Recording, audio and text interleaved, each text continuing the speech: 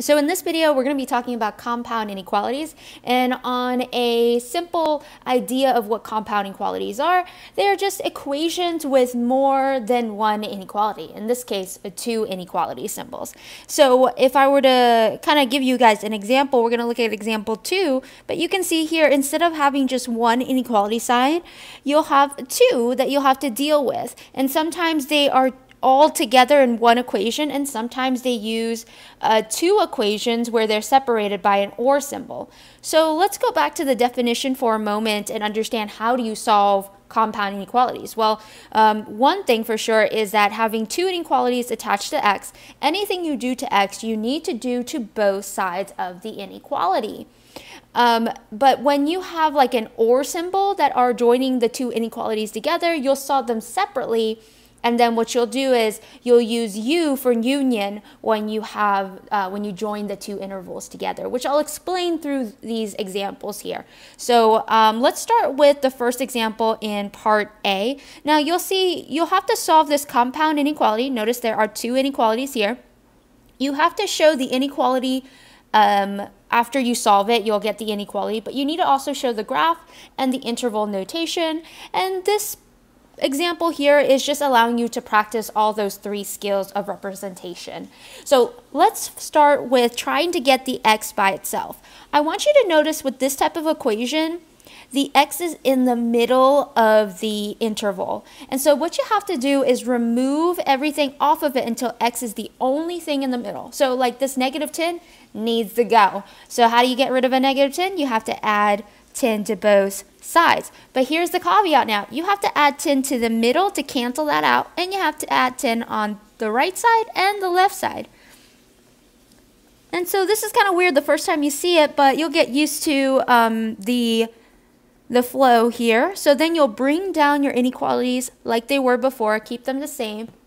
And then 4 plus 10 gives me 14 on the right, and -1 plus 10 is +9. And now notice that x is by itself, so that's great. And so this is done. This here is my inequality.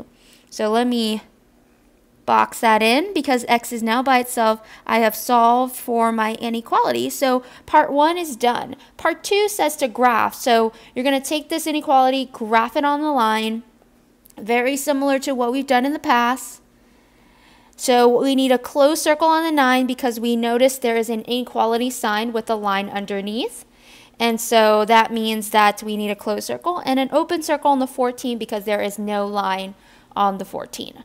So this says that x is between 9 and 14, so I'm going to shade between the dots or the circles. And so there we go. We have our graph.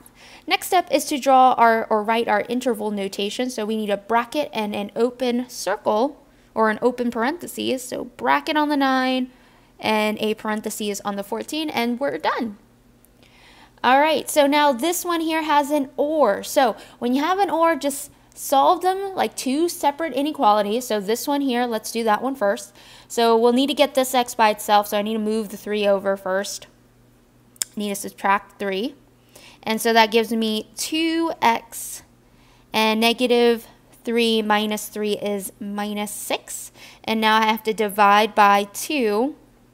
Now this is dividing by +2, so I don't need to flip the sign. -6 divided by 2 is still a -3.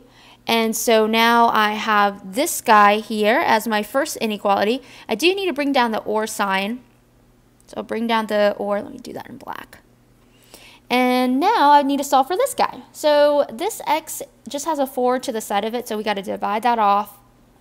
So the 4 will go away, and now x is greater than, so you need to bring this sign down. 16 divided by 4 is 4. And notice now both x's are by itself in both of the equation, and now this is my final answer. This would be my inequality symbol.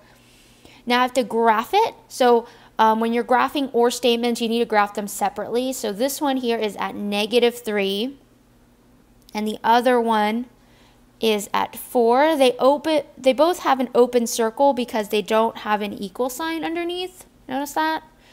This first one says that x is less than -3. So that tells me that if it's less than, it needs to be moving in the negative direction towards negative infinity.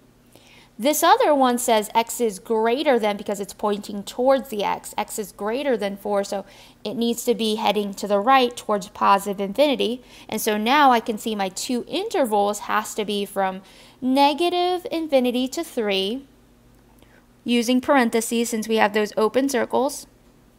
And we have 4 to infinity, also with parentheses. And because we have two intervals, we are going to use a U for union. And basically, we only use unions or that U symbol when we have an OR statement. And so that's all I wanted you guys to see in example 2 with compound inequalities. So check out the rest of the problems in the practice problems, where you get to try out some other problems that are very similar to the ones above to help strengthen some of your math skills that you just learned. All right, that's it for this video, guys. Bye.